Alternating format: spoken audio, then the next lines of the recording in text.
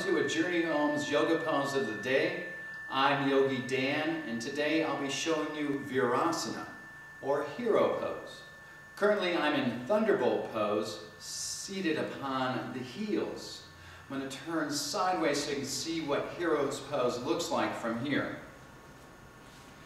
So, with the knees together, the sit bones wiggle in between the ankles to come down to the floor, and the toes reach away, tilting the pelvis, lengthening the spine, bringing the back of the head to the imaginary wall.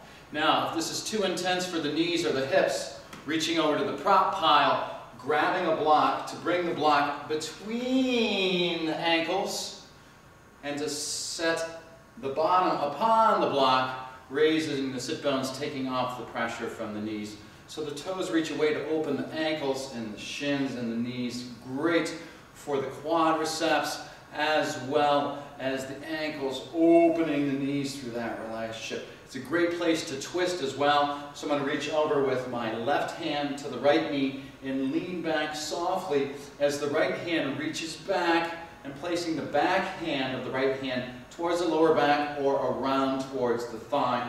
Just inhale, looking across that right shoulder, and exhale, closing it down. The breath is through the nose.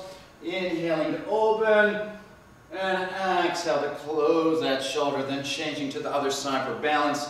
The right hand to the left knee, and the left hand reaching back and around towards the thigh or beyond, depending on your comfort. Leaning back as you inhale, pelvic tilt, breathing through the nose, the shoulder reaches back. On the left side, inhaling, and exhale, catting the back, closing the shoulder down, chin to the right shoulder.